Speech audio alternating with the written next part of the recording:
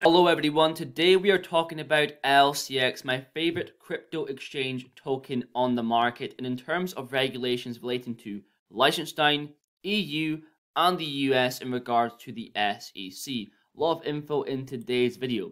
Why I choose to invest in LCX over CRO, over BNB. Not to say that these cryptocurrencies are bad, but just a total addressable market. When you think about tokenization in terms of LCX, and just in terms of market cap, when you compare BNB to LCX, I'm a long-term investor. I'm in here for the long haul. I have my main five, the sort of mid to higher range sort of cap cryptos. I'm trying to expand my portfolio and snipe these lower caps that are going to be more aggressive on returns that I'm not too exposed to. But LCX, I gain more and more confidence every time I make a video, and my portfolio of LCX expands time and time again. I want to go over what makes it different to me from my perspective in terms of key points, satisfying strict institutional investor requirements, and a new standard when it comes to crypto exchanges. Lot of value in today's video. Stay around to the end. Without further ado, here we go. Okay, so LCX tick the boxes when it comes to requirements for institutional investors, like stability, like custody, compliance, transparency, auditability, creating these key elements, these key points, for example, compliance with the regulatory and tech requirements to enable security token offerings on their platform. That is huge in itself. When it comes to tokenization, like we talked about in that video, and digital representatives of these financial instruments on the blockchain. We're talking about on-chain asset management. We're talking about on-chain identity with real-time cap table. What really seals the deal for me in terms of LCX is approaching a new standard when it comes to security tokens and issuing private securities. The irony of it is the SEC deemed LCX a security for other reasons, but I trust the Liechtenstein blockchain laws more, and I trust the European MiCA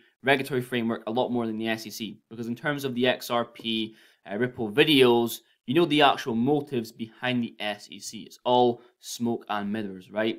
In terms of not just issuing these private securities, but how they are traded and transferred in a compliant manner. When it comes to these other, European countries, going forward, I can't think of any like Liechtenstein in such a compliant and regulatory manner.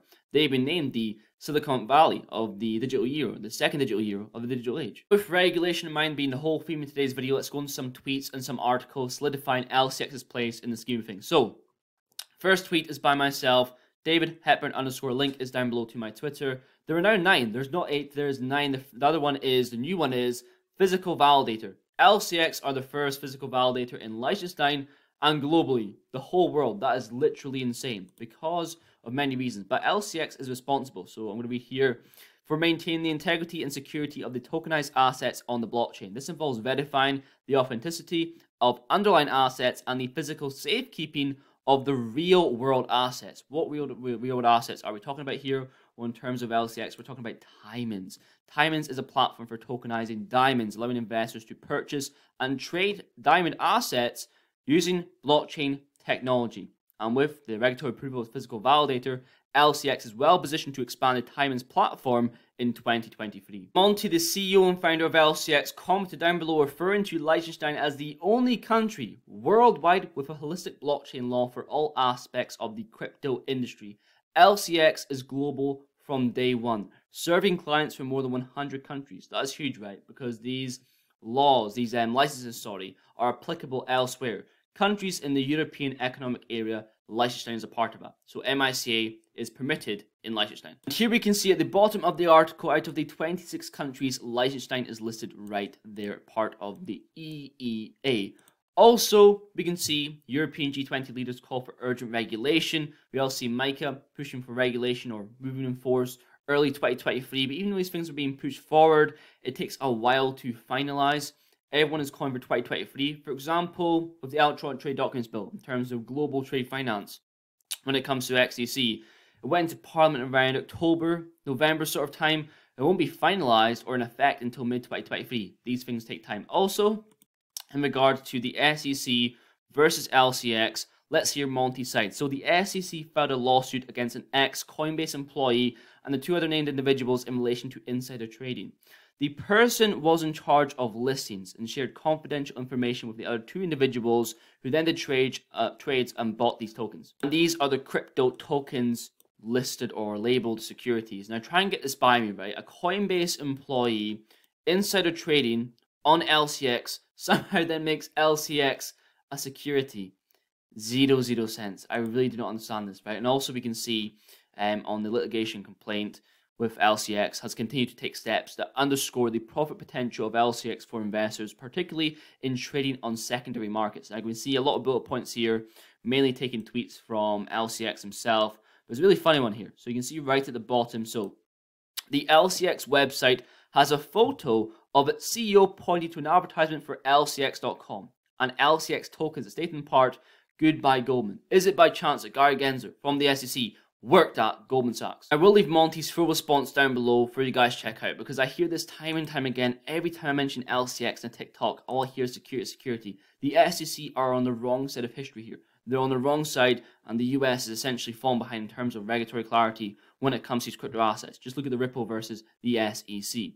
Also, another reason why you might think is irrelevant comes to the quality of partnerships like Quant Network, like Constellation Network, like Hedera Hashgraph, the research that I've done, the people involved in these projects when it comes to the CEOs like Lehman Baird from Hedera Hashgraph, like Gilbert Verdian from Quant Network, like Ben Jorgensen from Constellation Network. These people I hold in high esteem. I do not think they would partner with a scam. These partnerships are enabling right now and going forward when it comes to Quant, DLT interoperability through the Overledger and being a gateway operator, when it comes to instant transactions with the HTTP, with Constellation Network, and consensus with HTS when it comes to Hedera Hashgraph. So much value for these partnerships. Lastly, a clip of Lehman Baird with Monty on the importance of regulation and compliance, the whole theme of this video. That is pretty much it for today's video. Just realize the whole message of this video that the Cowboy Gravy Train exchange is coming to an end. Words by Gilbert Verdian himself, partner of LCX. When it comes to, this back in 2020, he foretold this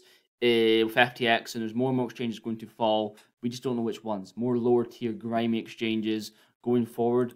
Micah 2023, these licenses being passportable and permissible in the EU, very advantageous for LCX. If you enjoyed today's video in terms of regulation compliance of LCX, maybe going to something a little bit more in-depth, a little bit more technical in terms of tokenization, tokenizing the world. Huge market, just like interoperability of Quant, going beyond cryptocurrency. But that's pretty much it for today's video. It's fire. Thank you very much for watching. Please leave a like down below, and I will see you guys in the next one. What's the importance of regulation and compliance at the moment for you? I love what you are saying. So Hedera doesn't do anything. It's just plumbing. Just like the internet doesn't do anything. It's just plumbing. If there's no apps on top of the internet, who cares that we have routers that can send bits back and forth across the planet? And if you don't build anything on Hedera, who cares that it's 10,000 transactions a second? What's a transaction? It doesn't do anything.